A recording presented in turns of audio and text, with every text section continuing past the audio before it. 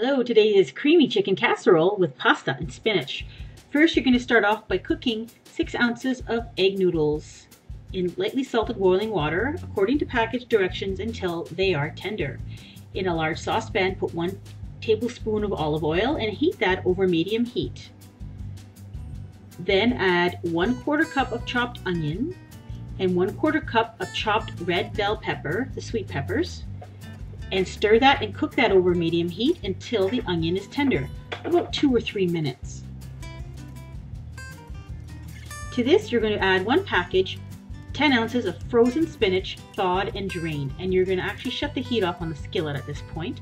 Then add 1 4-ounce can of sliced mushrooms, drained, and then you're going to add in 2 boneless chicken breasts, about 3/4 pound, that have been cooked and cut into bite-sized pieces.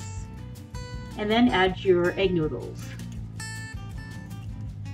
Stir that together.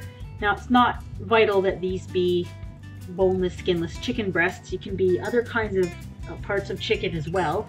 So if you have leftover chicken you need to get rid of, it's a perfect place to use it. In a medium bowl, you're going to add 2 cups of shredded cheese.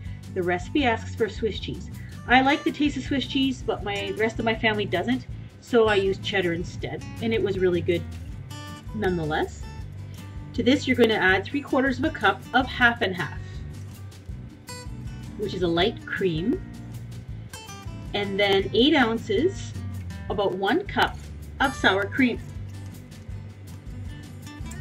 Then add 2 lightly beaten eggs and 1/2 teaspoon of salt. Stir that together until well blended.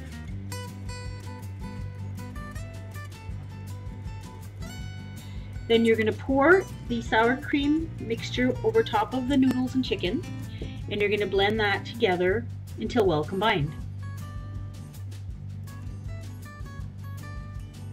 Then in a greased 9 by 13 inch baking dish, you're going to spread the mixture evenly in the pan, and then you're going to bake it uncovered at 350 degrees for about 35 to 40 minutes until heated through.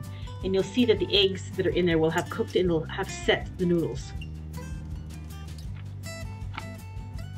There it is, just out of the oven.